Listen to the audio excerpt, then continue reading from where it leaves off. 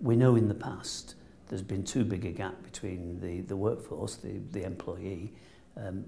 between the employer and between those who provide skills training, closing that gap,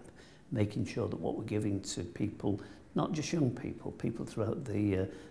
throughout our labour force, people throughout their lives, the opportunity to have continuous education and training is fundamental, but it's got to be continuous education and training that's relevant to them as individuals, but relevant to their employers or their would-be employers. That's what LTE is now beginning to shape up, and that's why it is so innovatory, so exciting.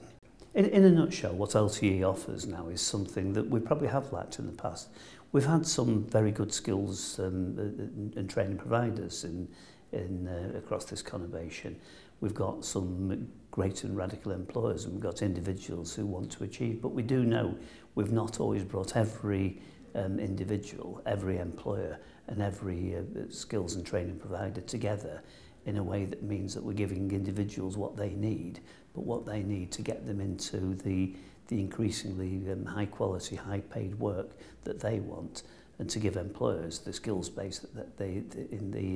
in the labour force that they need to work with.